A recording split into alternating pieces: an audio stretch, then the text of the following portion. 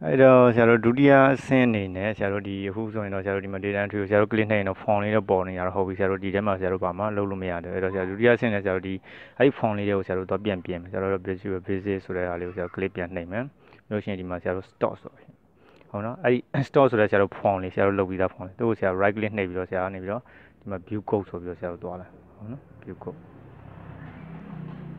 ဟုတ်ပြီဆရာတို့အဲ့မှာဘာပေးမလဲဆိုတော့ဆရာတို့ဒီနေရာမှာဆရာတို့အခုဒီ general လို့ပေါ်နေဆရာဟုတ်နော်အဲ့နေရာလေးမှာဆရာတို့ click နှိပ်ပြီးတော့ user form ဆိုတာရွေးမယ်ဆရာဟုတ်နော် user form လို့ရွေးပြီးဆရာတို့ဒီဘက်မှာဘာရွေးမလဲဆိုတော့ကြတော့ဆရာတို့ကဒီဘက်မှာက initialize ဆိုတာဆရာတို့ရွေးမယ် initialize ဆိုတော့ဆရာတို့ user form တော့ initialize ဆိုတာလေးတစ်ခုရမယ်အပေါ်မှာဟာလေးကိုဆရာတို့မလိုချင်ဘူးအပေါ်ဟာဖြတ်လိုက်ပြန်ပြီအပေါ်ကဆရာတို့ကနေပြီးတော့ပိုင်းလေးကိုပြန်ဖြတ်လိုက်ဆရာတို့လိုချင်တာအောက်ကဒီ user form တော့ initialize ဆိုတာလေးပြီးလို့ရှိရင်တို့ကြားထဲမှာဆရာရေးအဲ့တော့အဲ့ user form တော့ initialize မှာဘာလုပ်တာလဲဆိုတော့ဆရာတို့နေပြီးတော့ဒီ form ထဲမှာစပြီးတော့ဆရာတို့ထည့်ပြီးပေါ့နော်ထည့်လိုက်တဲ့ခါကျလို့ရှိလို့ရှိရင်ဆရာလုံးဝ blank ရှိနေခြင်းပြီးလို့ရှိရင်ဒီခါရိုက်ထည့်ပြီးလို့ရှိရင်လည်းဆရာတို့ clear လို့လုပ်လိုက်တဲ့အချိန်မှာဆရာတို့ပြန်ပြီးတော့အဲ့ကောင်ကို blank နေဖြစ်သွားဖို့အတွက်ဆရာတို့နေတန်ဖိုးတွေထည့်အဲ့တော့ဆရာတို့ဒီနေရာမှာဆရာတို့အနေပြီးတော့ပေးခဲ့တဲ့ဆရာတို့ test box လေးနှစ်ခုဆရာတို့ပေးခဲ့တာရှိတယ်ပထမတစ်ခုကဆရာတို့ s name လို့ပေးခဲ့ဟုတ်နော်အဲ့တော့ဆရာတို့က s name and ame ပေါ့နော် dot value ပေါ့ value value ဆိုတော့ s name ဆိုတဲ့အကွက်လေးထဲမှာလို့ပြောတာဆရာတို့ပြီးလို့ရှိရင်ဆရာတို့ညီမချင်း double quote ပြီးရင် double quote ဆိုလိုတာဘာမှမရိုက်ပဲနဲ့ double quote ကိုဖွင့်နေပြီးရင် double quote ပြန်ပေးလိုက်အဲ့တော့ဘာမှမရှိပဲထားလိုက်ပါလို့ပြောတာဆရာဟုတ်နော်ပြီးရင်ဆရာတို့နောက်တစ်ခု s name ဆရာတို့ဘာအတွက်ကြံနေလဲဆို price အတွက်ကြံနေအဲ့တိုင်းမှာဆရာတို့ price price price dot value value equal to ပေါ့ဆရာတို့နော်သူ့ကိုလည်းဆရာတို့ double quote ဒါဆိုရင်ဆရာတို့ရပါတယ်ဟုတ်တော့ s name ရောဆရာတို့ price ရောလုံးဝ blank ထားလိုက်မယ်လို့ပြောတာဟုတ်ပြီးဆရာတို့ဒီ store ဆိုတဲ့ form လေးကိုဆရာတို့ double click နှိပ်ပြီးတစ်ချက်ဖွင့်လိုက် store form လေးတက်လာတဲ့အချိန်မှာဆရာတို့ဟုတ်ပြီဆရာတို့ဒီ OK ကိုနှိပ်လိုက်ရင်ဆရာတို့ဘာလုပ်မလဲဆိုတော့ဆရာတို့ပေးမယ်အဲ့ဒါပေးဖို့အတွက်ဆရာတို့ဒီ OK button လေးကိုဆရာ double click နှိပ်လိုက်အဲ့တော့ဆရာတို့ဒီမှာ private sub OK click ဆိုတဲ့ဆရာတို့ဒီ virtual visit code တစ်ခုပေါ့အဲ့တော့သူ့ထဲမှာဆရာရေးတော့အဲ့တော့ OK ကိုနှိပ်လိုက်တဲ့အခါဆရာတို့ဟိုဘက်မှာ data တွေသွားထည့်ခြင်းတာဆရာတို့ဒီ worksheet ရယ်အဲ့လိုထည့်ဖို့အတွက်ဆရာတို့ဘာလို့ဆိုတော့ငကိုထည့်ပြီးသားရှိရင်လည်းရှိမယ်ဆရာတို့မရှိရင်လည်းမရှိဘူးဒါပေမဲ့ရှိရလို့ရှိရင်ဥမာဆရာတို့ငကို3ချောင်းရှိတယ်ဆို4ချောင်းများနဲ့ထည့်သွားမယ်4ချောင်းရှိရဲဆို5ချောင်းများနဲ့ထည့်သွားဒါပေမဲ့အဲ့ဒါဘယ်နှချောင်းရှိနေတယ်လဲဆိုတာဆရာတို့သိဖို့အတွက်ဆရာတို့နေပြီးတော့ဒီမှာဆရာတို့ row number တွေ row အရေးအတွက်ပေါ့ရှိပြီးသား row အရေးအတွက်တွေဆရာတို့သိဖို့အတွက်ဘာလုပ်ရမလဲဆိုတော့ဆရာတို့ variable တစ်ခုကျင်ညာအဲ့ဒါကိုဆရာတို့ကျင်ညာမယ်ဆိုတော့ dim တင်ပေါ့ဟုတ်နော်ဆရာတို့ row number တွေမဟုတ်လို့ဆရာတို့ row row လို့ပဲပေးလိုက်မယ်ပြီးရင်ဆရာတို့ ass ပြီးရင် long ဆိုတာဆရာတို့ long integer ဆရာတို့ long integer ပြီးခဲ့တဲ့တစ်ခါကသိပြီဟုတ်နော်ပြီးရင်ဆရာတို့ enter ခေါက်ဟုတ်ပြီဆရာတို့အဲ့ဒီ row number ကိုဆရာတို့သိအောင်ဘယ်လိုလုပ်မလဲဆရာတို့ကနေ row ဆိုပြီးတော့ညီမြချင်းပေါ့အဲ့ row ဆိုတဲ့တဲ့ကိုဆရာတို့ number ထည့်မယ်ဘယ်လို number ထည့်မလဲဆိုဆရာတို့အဲ့ဒီမှာဆရာတို့နေပြီးတော့ဘယ်ကွက်တွေမှာဆရာတို့နေပြီးတော့စာတွေရိုက်ထားတယ်ဘယ်မှာရိုက်ထားဘူးဆိုတော့ဆရာတို့သိဖို့အတွက်ဆရာတို့ဘာလုပ်မလဲဆိုတော့ကြတော့ဆရာတို့နေပြီးဒီမှာ worksheet function ဆိုတာသုံးမယ် worksheet worksheet worksheet function dot ပြီးတော့မှဆရာတို့ worksheet function တို့ဆိုပြီးတော့ဆရာတို့ dot ဆိုပြီးတော့ဆရာတို့သုံးမဲ့ function က count ဆိုတာအောင်ဆုံး count ပြီးရင် a သူက count a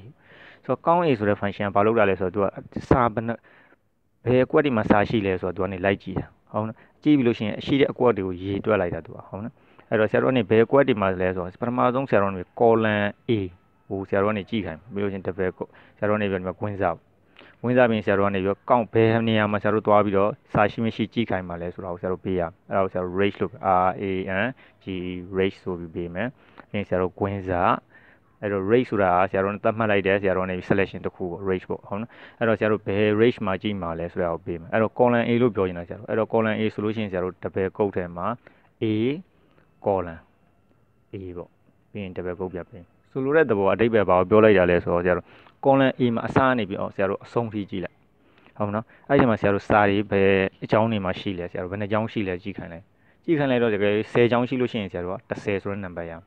17ကြောင်းရှိရင်17ဆိုတဲ့နံပါတ်ရဒါမဲ့လိုချင်တာကစာဆရာတို့ကနေ10ကြောင်းရှိနေတယ်ဆိုရင်ဆရာတို့ဒီ row ထဲမှာဆရာတို့10ဆိုတဲ့နံပါတ်ရလိုက်ဒါပေမဲ့အဲ့ဒီ10ကြောင်းမှာစာရှိနေတယ်ဆိုဆရာတို့ရိုက်လို့မရဘူးဆရာတို့ဘယ်ကနေစာရိုက်ရမလဲဆို17ကြောင်းမှာစာရိုက်ရမှာအဲ့ဒါကြောင့်မလို့ဆရာဒီနေရာမှာနောက်ထပ်ဘာထည့်တာမလဲဆိုရင် +1 လို့ထပ်တူတာဒီမှာဆရာတို့က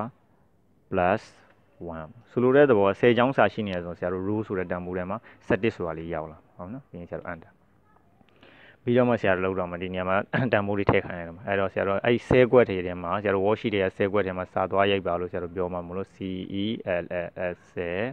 ပြီးလို့ရှိရင်ဆရာတို့ကွင်းစာ10ရဲ့ဘယ်မှာရိုက်မှာလဲဆိုတော့ဆရာတို့ row number ကဆရာတို့ကနေပြီးတော့ဆရာတို့အခု ROW row ဆိုတော့ဆရာတို့စာမရှိတဲ့ row number ကိုဆရာတို့သိထားပြီအဲ့ဒါဒီပါလဲဆိုတော့ ROW row ဆိုတဲ့ထဲရောက်လာပြီဆိုတော့ဆရာတို့ row ROW row လို့ပြီးမှပြင် comma column ကြတော့ဆရာတို့ဘယ်ရိုက်မလဲဆိုတော့ column 1နေစရိုက်မှာပေါ့ဆရာတို့ column 1ပြီးလို့ရှိရင်ဆရာတို့ queen page ပြင် dot value value ဆိုပြီးတော့ပြင်မယ်ပြင်ကြီးများချင်းအဲ့ထဲမှာဆရာတို့ဘာကိုရိုက်မှာလဲဆိုတော့ခုနကတော့ဆရာတို့ကနေပြီးတော့ဆရာတို့ကဒီ user form ထဲမှာဆရာတို့ရိုက်ထည့်လိုက်မှာဟုတ်နော် stock name ရဲ့ဘေးနားလေးမှာဆရာအကွက်ထဲရိုက်ထည့်လိုက်တဲ့တန်ဖိုးထဲမှာအဲ့ဒါဒီဘာလဲဆိုပေးထားလဲဆိုတော့ s name လို့ပေးထား sname name dot value value s name တဲ့တန်ဖိုးထည့်လိုက်ပါလို့ပြောလိုက်ဟုတ်ပြီအဲ့တိုင်းမှာဆရာတို့နောက်တစ်ခုမှာဆရာတို့က CELLS ပြီးလို့ရှိရင်ဆရာတို့ကနေပြီးတော့ row ကတော့အဲ့ဒီ row မှာပဲပြီးရင် comma ဒီခါကျတော့ column 2ပေါ့ column 2ဆိုတဲ့နည်း column B ကိုပြောတာ column B မှာရိုက်ခိုင်းမှာဝင်ပိတ်မယ်တော့ value value ဆိုပြီးညီများချင်းဆရာတို့နေပြီးတော့ဗာလဲဆိုဒီခါကျတော့ဆရာတို့ဘယ်ကတန်ဖိုးထဲမှာလဲဆို price ကိုထဲမှာ price price value value price ထဲကတန်ဖိုးကိုထည့်လိုက်ပါလို့ပြော okay ဆရာတို့ရပါဆိုတော့ဒါဆိုရင်ဆရာတို့ကပြီးသွားပြီ okay ဒါ okay အတွက်ဆရာတို့ဒါလေးကိုပိတ်လိုက်တော့နော် okay တက်ပြီးသွားပြီဆိုရင်ဆရာနောက်တစ်ခု clear အတွက်အဲ့တော့ဆရာ clear ကိုတစ်ပတ် click နှိပ်လိုက်အဲ့ clear အတွက်လည်းဆရာတို့ clear click ဆိုပြီးတော့ဆရာတို့တစ်ခုပေါ်လာအဲ့ clear ကြဘာလို့မှလဲဆိုတော့ဆရာတို့နေပြီးတော့အဲ့ဒီထဲမှာရိုက်ထားတဲ့ဟာတွေ user form ထဲမှာဆရာတို့ရိုက်ထားတာတွေအကုန်ပြန်ဖြတ်ခိုင်းမှာဆိုတော့အတူအတွက်ဆရာတို့ဒီမှာရေးပြီးသားရှိတယ်အဲ့ဒါကိုဆရာတို့ဘာလို့ပြီးထားလဲဆိုတော့သူရဲ့ခေါင်းစဉ်က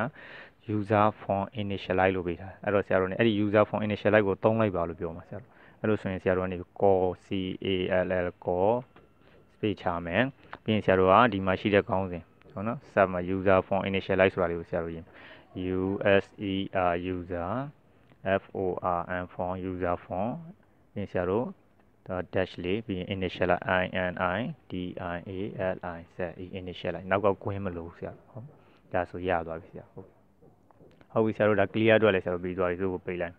ပြီးရင်ဒီတစ်ခါဘာအတွက်လုပ်မလဲဆိုဆရာတို့ cancel အတွက်လုပ်အဲ့တော့ဆရာတို့ cancel ကိုတစ်ပတ် click နှိပ်လိုက်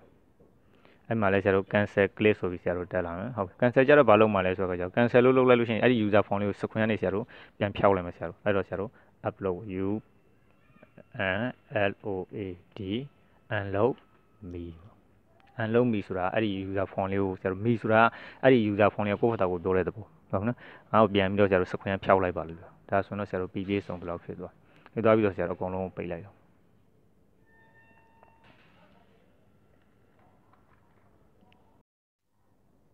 ့ဟုတ်ဆရာတို့အဲ့ပုံစံလေးကိုဆရာတို့လက်တွေ့ဆန်းကြည့်အောင်အခုဆိုရင်ဆရာဒီ data entry ဆိုတဲ့နေရာမှာ click နှိပ်လိုက်လို့ရှိရင်ဆရာတို့ user form လေးတက်လာတယ်ထပ်လာပြီးတော့ဆရာ store name မှာဆရာနာမည်စာရိုက်မယ်ဥပမာဆိုတော့ book ပေါ့ဆရာတို့ BOOK book ပြီးရင်ဆရာတို့ tab key နဲ့သွားလို့ရတယ် tab key နှိပ်ပြီးသွားလို့ရတယ်ဒါမှမဟုတ် mouse နဲ့သွား click နှိပ်လိုက်လေရတယ်နော် price ကိုဆရာဥပမာ200လို့ရိုက်ချင်တယ်200ပြီးလို့ရှိရင်ဆရာ okay လို့ပေးလိုက်အဲ့ဒါဆိုရင်ဒီဘက်မှာသူကနေသူ့ဘာသူပထမ column A မှာ book B မှာ200လို့ဝင်သွားလိမ့်မယ်ပြီးရင်ဆရာဒီမှာ clear လို့ပေးလိုက်ရင်ဒါပြန်ပြောက်သွားပြီးနောက်တစ်ခုရိုက်ထည့်မယ်ဆရာတို့နေပြီး pencil ပေါ့ pencil pencil ပေါ့နော် tab key နဲ့သွားမယ်သူ့ကိုဆရာ100လို့ပေးလိုက်မယ်100ပေါ့အဲ့မှာဆရာ okay လို့ပေးလိုက်ဒါဆိုရင်ဆရာတို့နောက်တစ်ကြောင်းမှာ pencil 100လို့ဝင်သွားအခုဆရာတို့ကနေပြီးပြီးသွားပြီထပ်မရိုက်ချင်တော့ဘူးဆိုရင် clear ဆိုပြီး cancel လုပ်လိုက်ဒီ user form လေးပြောက်သွား data entry form လေးပြောက်သွားအဲ့ဆရာပြန်ပြီးထည့်ချင်တယ်ဆိုရင် data entry form လေးဆရာ click ပြန်နှိပ်လိုက်အဲ့ဒီခါဆရာကနေပြီးတော့ ruler လို့ပေးလိုက်မယ်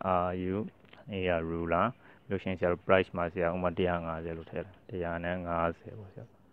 ာပြီးရင်ဆရာတို့ okay လို့ပေးလိုက်အဲ့ဆိုနောက်တစ်ကြောင်းမှာသူ့ဘာ auto ဝင်တော့ဆိုတော့ဒါကဆရာတို့ user form လေးကိုဆရာတို့သုံးပြီးထည့်သွားအဲ့တော့ဆရာတို့ကိုယ့်ဖက်တာကိုဒါလေးကိုစမ်းကြည့်ပါပြီးရင်ဆရာ clear နှိပ်လိုက်မယ်မသုံးကျင်တော့ဘူးဆိုရင်ဆရာ cancel လုပ်လိုက်မယ်ဟုတ်